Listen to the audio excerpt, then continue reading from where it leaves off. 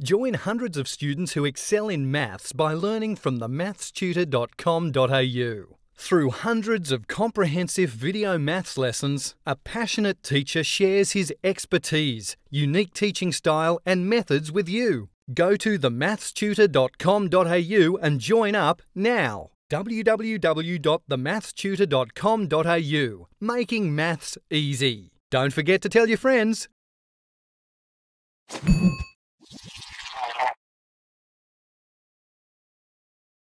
Okay guys, if you know how to multiply fractions, then algebraic fractions follow the same rules. We're going to multiply algebraic fractions using the rules of normal fractions. What do? We multiply the top with the top and the bottom with the bottom.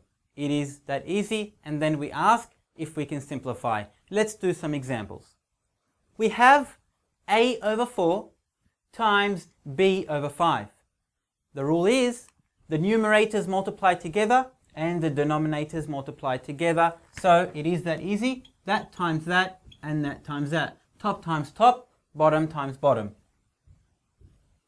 A times b, AB, put our fraction bar, 4 times 5, 20. Is that it? Yes, that's it. AB over 20. Top times top, bottom times bottom. Again, here, top times top and bottom times bottom. 2 times x, we put our fraction bar, 2x, and y times 6, 6y. Can we simplify? In this case we can. 2 over 6, we divide by the highest common factor is 2. 2 divided by 2, 1x, and 6 divided by 2 is 3y. So make sure always we multiply the numerators, we multiply the denominators. These arrows are showing us what to do. 2x over 6y. Can we simplify? Yes, we can. We divide by 2 and we divide by 2 because 2 over 6 can be simplified. It becomes 1/3. There's really an invisible 1 here, but we don't have to put it. 1x over 3y or x over 3y. That is our final answer. Another 2 examples. We'll do the top one. 3b over 5 times 2 over b. Top times top, bottom times bottom.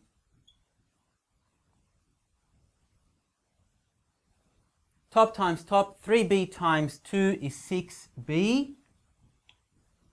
And 5 times b is 5b.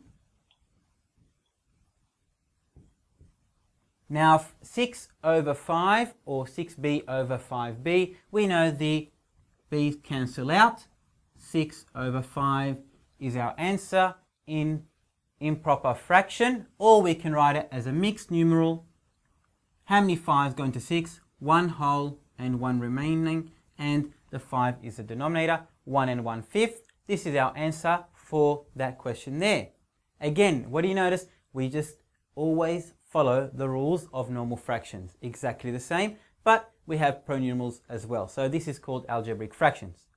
Last one, 4x over 3y. Come on, you can do this. Times 2y over 5. Try to do it with me. Top times top and bottom times bottom. 4x times 2y. 4 times 2, 8x, y. And 3y times 5. 3y times 5, 15. 15y. Can we simplify this? 8xy over 15y. Yes, we can. What cancels out? The y's do. See you later and see you later. We're left with 8x over 15. That is our final answer.